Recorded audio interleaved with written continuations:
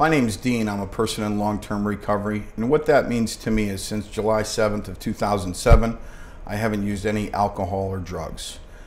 And because of that, I've been able to become a productive member of society. I've been able to become the dad to a beautiful little boy. I've been able to become the son to my parents that they always knew before I started using. I'd be able to have a sense of peace, and I've got this show, Inside Addiction.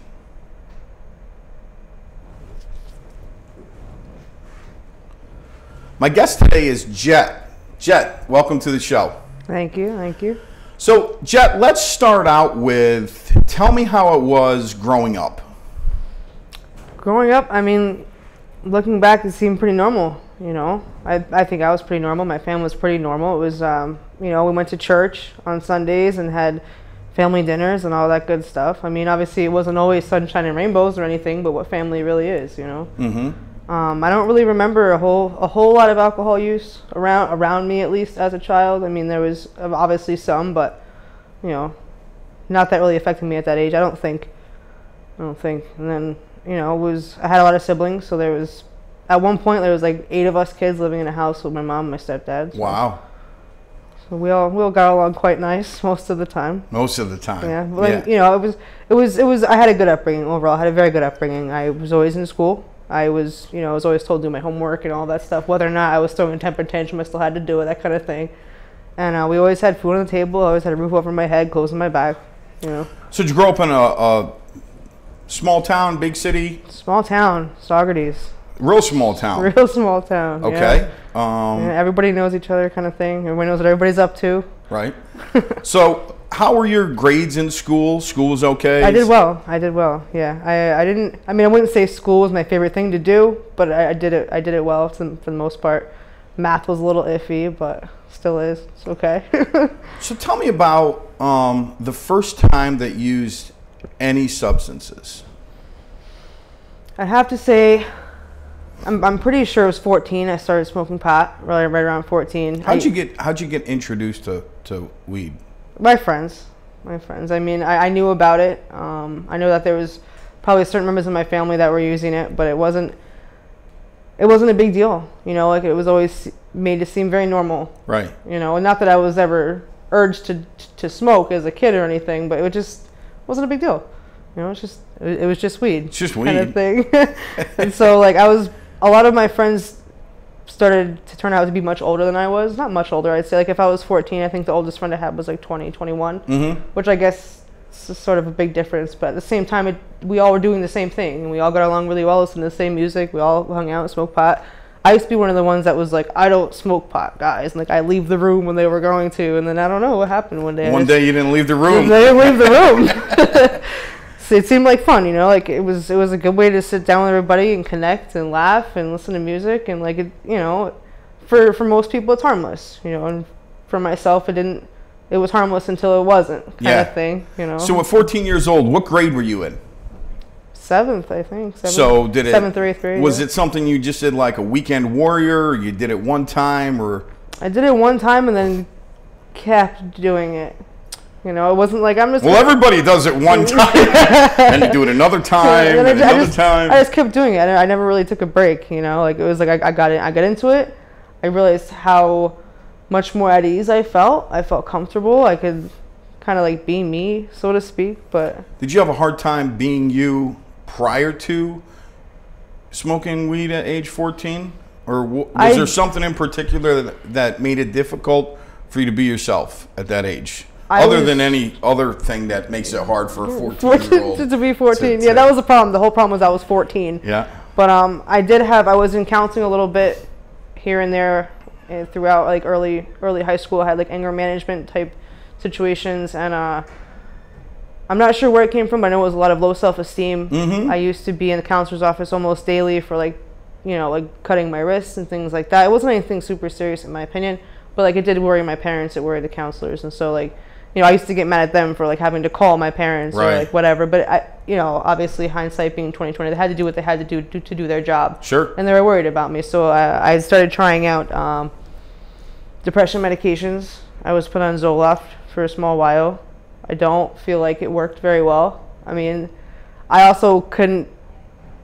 I don't ever feel I was taking enough, kind of thing. I was like, it's just not working. It's just not working. So like I wouldn't say I was depressed as a kid. I didn't remember feeling like that awfulness, but I would say down and out a lot. Like I would do a lot of like drawing, and like the drawing wasn't the happiest drawing, and I would do a lot of writing, and the writing was not the happiest writing. And so I'm not sure what the problem really was. Like I said, like my home life was good. Sure. It was good. But so did marijuana help you with your depression? Was it something that, you know, not only socially, but did it also assist in like a self-medicating? Absolutely. That's like, looking back now, I can see that's what I was doing. You know, like I would end up smoking, and then I'd be like, well, and everything's all gone. It's all good. You know, it's all good. Everything's fine. Yep. You know, and that was, I don't know. I don't. It was definitely an escape. It was definitely an escape. It was just a sense of ease and comfort. It was ease and comfort, you know, and everybody was all good. So ease and comfort, was there any negative impact or side effects at 14 years old smoking weed? Like with school, with your because it sounds like you said, your family life, your home life was pretty good. Pretty good. So did it have any negative impacts at that age? Well, I wasn't living at home anymore. I had moved in with a friend of mine. At 14? At 14. Okay. Yeah, it was just certain family situations just led to me staying with them. I was closer to school. My mom ended up having to move, and she was further away, and she didn't want to take me out of high school, and so I ended up staying there. And I mean, it wasn't anything having to do with that household either. That house was great. You know, everything was good there. It was just, I don't remember, not to put like, you know, sunshine on weed or anything, because I know how it affects me now. But it didn't have a whole lot of negative impacts. I can, aside from like, you know, eating a lot or like wasting my money, like I definitely started spending money on it a lot. And like, you know, I did have a job at 14. So I was like, yep, got that money. So like, that's what I was using it for. It was like either like weed or like, you know, things that I wanted to do at 14 years old. So the only negative impact I can say it had was eventually it became not enough.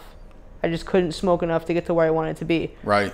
And like that's me from what I've learned now. Like I obviously didn't see that from before, as it was just like it can be one of those gateway drugs. Same thing with alcohol though. Like that was the same thing. I don't think I would have done half the things that I did prescription pill wise and all of that without having tried weed or alcohol first. So you went from weed at 14. At what point, it sounds like you went to alcohol or prescription pills first after that? Probably all at the same time.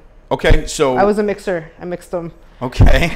So from the age of 14, how long did it take before your use kind of progressed and you got to that point where you said, hey, it was never enough at that point. You couldn't smoke enough. So then you moved on to what? Drinking and prescription medications. And how old were you when you started drinking? 15. 15. So within a year. Within a year. Within a year, it was like, this is not working anymore. I may have dabbled a little bit in alcohol before then, but like the first time I remember it was a pretty awful blackout when I was mixing alcohol with another medication. So you were still on prescription medication? It was someone else's. It was prescription medication, it just wasn't yours. It wasn't mine. Oh, it was a prescription medication. So it was a prescription, it wasn't mine. So tell me about the surrounding circumstances with the first time you drank at 15 years old, how it all came about. And it sounds like right off the rip, it wasn't a very good experience. So tell me about that. It wasn't a very good experience. There was nothing wrong. We were just hanging out and having a good time. We're at a friend of mine's house, and I think it was screwdrivers, and I think Ativan. I'm not gonna lie, screwdrivers and Ativan. And the next thing I know, I had downed it because I don't know. I was always like I would chug things, so I would drink it real quick because it tasted good. Yeah. And it made me feel warm and nice and comfortable. And the next thing I know, I was in a shower because I had blacked out and like probably just really sick. At 15 years old, you were blacking out. Absolutely. So I'm guessing that scared the hell out of you, and you never drank again. False. No, I was like, okay, I just did it wrong. Like, I just did it too quick, or like I just. You got to drink slower. The problem is, I chugged it with Ativan. Yeah. I'm not really sure where the idea came to mix things from. It was just like I thought if I just took one of these and like a little bit of this, it would be fine. And like for a little while, I think it was, but I really couldn't. I don't remember the rest of the night, honestly. So a few friends of mine probably do, because they genuinely saved my ass that night. But so smoking weed at 14, starting to drink and mix with pills at 15, blackout the first time you drink. Do you black out every time after that? Don't tell me you don't remember, because clearly then you blacked out. Most of it, I'd say a good 90% of the time, yeah. Wow. Yeah, I was just, because I didn't know how to stop. Right. I didn't want to stop. I mean, why would I stop? You know, like everybody else was going. Like I was one of the ones who had a whole lot of pride, and I was like, I can drink anyone at the table, but I was usually the first one to Under the table. be throwing up somewhere, or you know, I just always went hard. And like the weed, did it get to a point that there just wasn't enough with alcohol too? There was just never enough, really. I would combine all of them all the time. There was just never enough in general. There was never enough, you know, and it was only enough until I ended up falling asleep, and I'd wake up and probably do it all over again. Like usually, I would put one of those timestamps on it where either I was going to do it right after school, right? But I was using in school. Again, you know, let's be honest. It was either we'd like take our lunch and like we'd all you just had the liquid lunch. Go somewhere and like either I never drank much in school. That is a fact. I didn't drink much in school, but I was always getting high in school. Right. So at this point, 15 years old, year after you started using, you're using in school. At this point, did it have a profound effect on your life? Grades?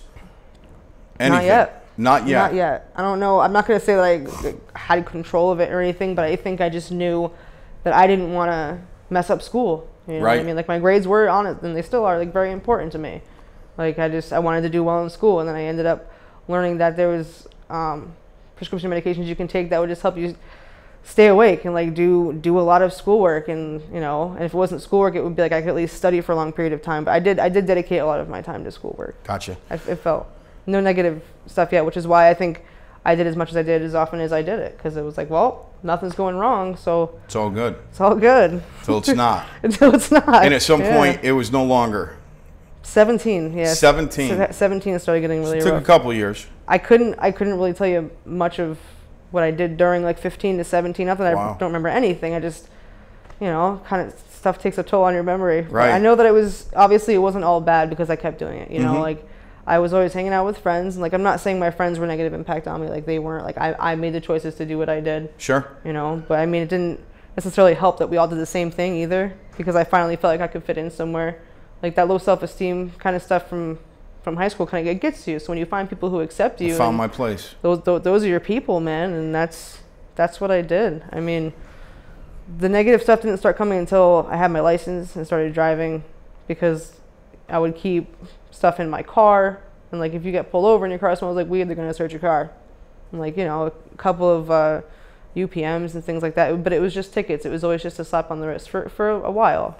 And then it was like when 17 hit, I got my first kind of like scare, so to speak. Obviously, it wasn't enough to scare me to stop, but I was like, all right, I just won't do it that way. So like I ended up getting hit with a small drug charge for having prescription medication on me that wasn't mine. So that's what happened at 17. Yeah. So tell me about the progression into, hey, I knew I had a problem when.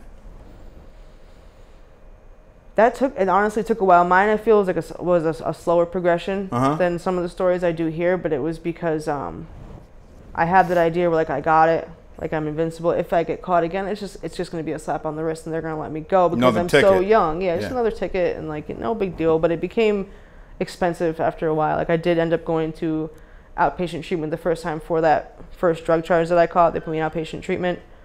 I believe I was on a conditional license for that, because it was like I don't remember. See, my memory's a little shot, but I don't remember what the charge was. But it was still enough to them put me in treatment just because they felt I had a problem with prescription medication. So I was like, okay, fine. So like I had to stop smoking weed for that point in time, which I was able to because they had to drug test you and all of that, and I didn't want to get in any more trouble. So I kind of was able to not do as much so I could get out of trouble. So when things get out of hand?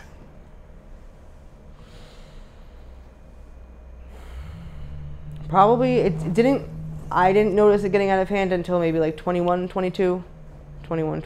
Yeah, because like even after I had tried getting sober for like one of the first times, it was like people were like, oh wow, was it that bad? And I was like, don't say things like that. But you know, it's true. Like I kind of felt like I had this under control. You know, like, and I guess I don't even know how to describe like got bad. You know, like it was a slow progression for me. Like I didn't really get hit wake hard. up one morning and be like, oh, shit.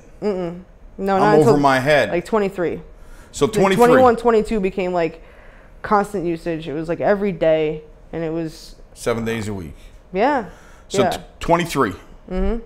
Tell me about it. 23. Right. Yeah.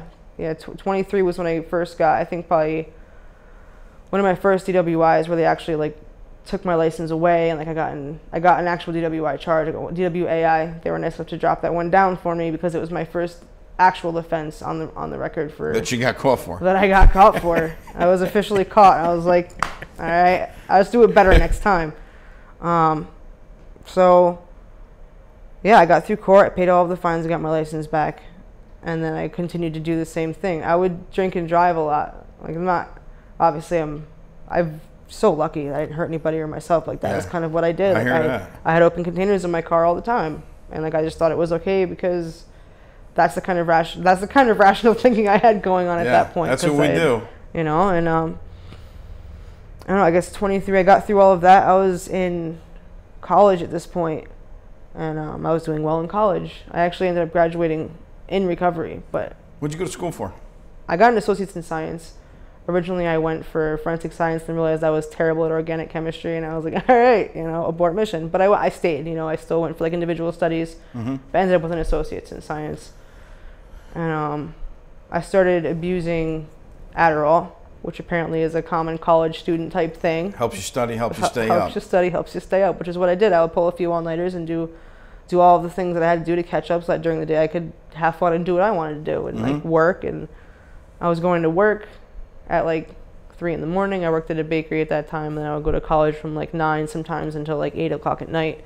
And then I would go and do what I wanted to do. Go to the club at night and come back, get dropped off at work after the club. It was just really, it was unmanageable. It was really unmanageable. And so I guess at the point where I had woken up was not until after I had totaled my car. I totaled my car in June or July of 2013. And that was as a result of drinking and driving. And it was just my bad, like I ended up, the substances that I was on ended up wearing off, and I fell asleep at the wheel, and I crashed into a ditch and tried to tell the cop that it was a deer. He didn't believe me. I didn't get out of that one. But it wasn't until 2 weeks after that where I got caught drinking and driving again, where I got my last DWI in August. Gotcha. My sober date's in October, so I still hadn't stopped. It wasn't bad enough. So you got sober? I did. In October? Yeah, October 23rd, 2013. Awesome. So going on 4 years. Yeah. Yep. Congratulations. Thank you. How did you get sober? I have a very large sober network. I'm involved a lot with certain types of service, and like I have 90% of the people in my life today are sober. They've taught me how to do what I need to do. They've shown me what it's like to have fun in sobriety. They've shown me how to be a part of advocating for young people in sobriety, in recovery. How did you go from being with a group of people that all do the same things, smoke weed, drink, to a group of people that don't? How did you make that transition? I was at college one day and I was leaving. I was really upset about like whatever was going on with my outpatient treatment at the time. And I met a girl outside who was like, who overheard my phone call and was like, so listen, I was eavesdropping. I'm like, okay. She asked me if I wanted to go to a meeting with her. I was like, wow. Okay. I was like, that's really random, but okay. At college? At college, yeah, she was outside college. Just hey, I heard the conversation. Do you want to go to a meeting tonight? Yeah. Higher power works in mysterious ways, huh? Absolutely. And it's been great. That is awesome. Since then. It's they've shown, there's all sorts of different things you can do in sobriety and have fun and be young. So tell me about some of the things that you do and some of the things you've gotten involved in. I know, but all of the things, and because some people get sober and then they kind of just move on with their life. Sure. And it's like they put it in their past, and they don't walk around. But I mean, that's not the path that you took. You not only got sober, but you got involved. I got involved. Yeah. You're an advocate. You go around. My understanding is you even go around and talk to younger people in schools. Yeah. Tell me about some of the things that you're involved with now. That you're in long-term recovery. YPR was huge. It was very big for the first like 2.5 2.5, about 3 years of my sobriety. And what's YPR stand for? YPR is Young People in Recovery. So I couldn't be in that? No, young. It's young. It just means like you're open-minded. You're willing to grow. Like you're only as old as you act, so exactly. I could. All right. So Young People in Recovery. Tell me about it. Young People in Recovery, YPR. It's there's a bunch of chapters. It's a national grassroots advocacy organization, and they try to support those inner-seeking recovery get help at least with housing, employment, and education, so that those who maybe are in long-term treatment help them get reacclimated to like society and how to learn how to become active members in society. We go to schools and we talk to like it's like assemblies. We go to school and talk to these kids, and like almost every single time I've gone, I've had young kids come up at the end and talk about either their experience or someone they know, and they want to know what they can do to help. And I'm guessing the approach isn't kind of like a scared straight or a just say no. No, it's honesty. You know, like it's our experience, is what's happened to us, and like I try to share with them the red flags that I didn't see, which is like having the weekend, instead of being Friday, Saturday, Sunday, have that turn into Monday through Sunday. Right. And like that was my weekend. You know, like I didn't see that as a problem at the time, but it was the fact that I had lost control over my ability to stop drinking, like some people do. What are some of the best parts of recovery for you? Tell me about some of the highlights. And also, you know, has your recovery ever been tested? And how did you get through that? Okay. Because life happens. Life does happen. And we got to learn to live life on life's terms. Absolutely. High points, I mean, That's not the best terminology to use. Tell me about the high points. Yeah, tell me about the high points. Well, but then I don't want to hear about the low points either. Tell me about how being a young person in long-term recovery is. It is really, it's great. You know, it's gratifying. I have people in my life who care about me today. Not that my other friends didn't, but I have people who show up now. You know, I have a really stable job, which I got right in early sobriety. I still have the same job. I'm a supervisor at that job. I'm able to support myself. I have my own apartment. Wow. It's just good being an active member in society, like being able to show up for people, being able to. I can go to bars today and like not be worried about it. Like if there was not that I really want to, but the fact of the matter is like I don't have to fear where I go. Yeah, you go out to a restaurant, right. You go to a wedding. I mean, life goes on. You know, you stop at stores and get gas, and you walk in, you got to pay for it. There's the beer cooler. You know, we don't have to live in you know, a cave anymore. Right. We can go out, and we cannot use when we go out. That's a good way to put it. I don't live in fear anymore today. I don't have to live in fear. I can live a spiritual life the way that I understand it, and that's like an altruistic lifestyle. Like I can do the next right thing because it's the next right thing to do. I'm not looking for a pat on the back. I just want to be a good person. You know, I was never a bad person. Yeah. I was a sick person getting well. I hear someone say that a lot in the program that I'm involved with. Is like I was never a bad person at all who needed to get good. I was a sick person who needed to get well, and like that's exactly what recovery has done for me. It's interesting. I love that you just said I don't have to live in fear anymore, because often the topic comes up, you know, about, you know, even for people in long-term recovery, about being afraid to relapse, and that's still living in fear, you know. Sure. I, for myself, have, you know, developed a great respect for what drugs and alcohol do to me. You know, I'm not afraid of relapsing. It's like you go to, you know, Six Flags or an amusement park, and you've never been on a roller coaster, this roller coaster ever. So you get on, you strapped in, you go up, click, click, click, click, click, click, click, then you get to the top, and you come down. And then after that, you've experienced that roller coaster. Yeah. So some people are like, that was awesome, I'm hopping back on the roller coaster. And some people are like, no way, I'm pale white, I'm gonna puke. And they never get on it again. So like, I'm not afraid to use again, because I have the respect that I've developed for what cocaine and what alcohol does to me. Absolutely. And how can you fear something that you know what it's going to do to you? Right.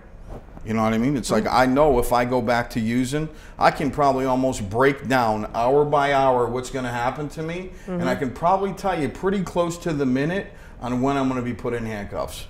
Right. And where I'm going to wake up the next day. Exactly. I've found a group of people who know exactly what that means. They've been there, done that. Been there, so done now that. you've found a group of common people that, as opposed to smoking weed, drinking, and listening to music, We just live, laugh, love. You know, Live, as laugh, cliche as that is, like that's just what it's about. I can show up and live life today, and I don't have to be afraid. I don't have to be ashamed of what happened in the past because I can share that experience with people who may not know where to go next. Right. You know, and like I can show you where to go next. May not be on a college campus, somebody eavesdropping. No. That is like awesome and saying, hey, that was amazing. Why don't I take you that to was a amazing. meeting? What have been some of the challenges you've had in your recovery? How has it been tested? And how have you gotten through that? Because at the end of the day, life still goes on. Mm-hmm. You know, things happen. We, you know, now we have responsibilities that we're conscious of. Mm-hmm. We have to go to work. Our bills have to get paid. Things happen. Our you know, relationships end, relationships begin, loved ones die. How has your recovery been challenged, and how have you gotten through it? Support. I've lost a lot of I've lost people, you know, in this recovery because not everyone gets it. Yeah. And like that's okay. You know, there's financial challenges obviously. Yeah. And there's breakups, and there's, you know, just emotional bottoms in general, which happen. Like I'm a human being, and like that's okay. But the difference is that like I have the support around me, people who understand me, who I can reach out to and like get this network together and be like, oh, you know what, guys, I'm struggling, and like it's okay to ask for help now. It's not weak. What is something that you think people that, you know, don't know as much as we do about substance use disorders and recovery out there need to know? Like, what's one thing that you wish everybody knew about substance use disorders? And what do you do? I don't know. It's okay to ask for help. I don't know. I didn't want to ask for help because I didn't think I had a problem. But like, even if you don't think you have a problem, it's okay to just look into it anyway. Like if you even have this like inkling of an idea where it's like, I don't know if I have control over this, or if you're questioning it, if you're questioning it at all, just reach your hand out. It's okay. You know, it's not weak to ask for help. And like that was my thing. It was like I had a lot of pride and I didn't want to ask for help. I didn't think I needed it. So like in my experience, like my personal higher power decided to just send someone to ask for help for me, kind of thing. But reach out, ask for somebody.